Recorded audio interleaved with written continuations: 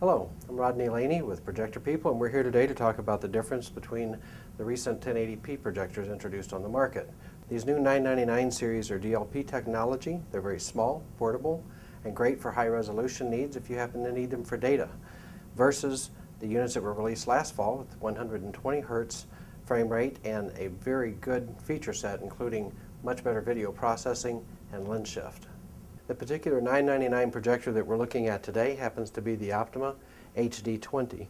This unit, like the Epson that we're going to be looking at, also has two HDMI inputs. It has component input as well as standard video.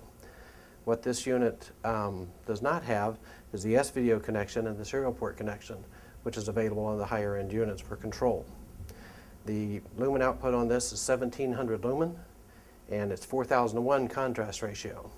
Has a very short zoom ratio, so therefore you have to get it pretty close to where you need it to be in order to get it to fit the space that you need to use it in.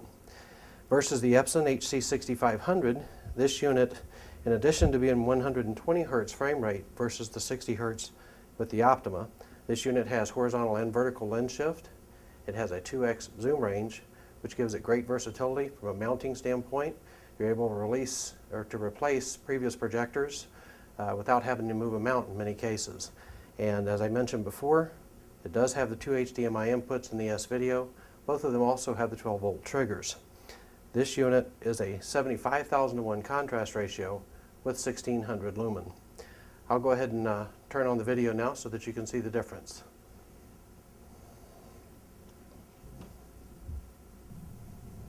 This is a great shot of contrast ratio. Either of these images. The darker the image, the more easily it is to see the difference in the detail, especially outside of the actual image. But even within the image, you can look at the difference in the blacks where they're more of a gray versus a darker black on the unit with the better processor. Just to give an idea of some of the other features and what they actually mean when you're working with these units and trying to install them, the Epson has a zoom range which will allow you to vary your image size much more so than you can with the Optoma unit. What I've done there is I've just taken it from the very largest to the very smallest image capability. And if we do the same thing with the smaller unit, the Optoma unit, we will see that it also loses focus as you change your size. But that is the minimum image size versus the maximum image size.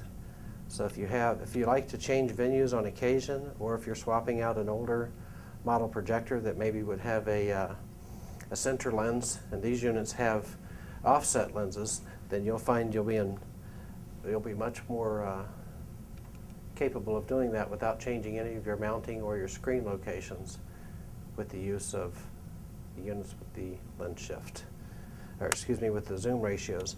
And then there is the lens shift capability, which the new 999 units do not have, which gives a huge variation of image placement. As you can see, you can nearly remove it from sight, and then you may also adjust them left to right.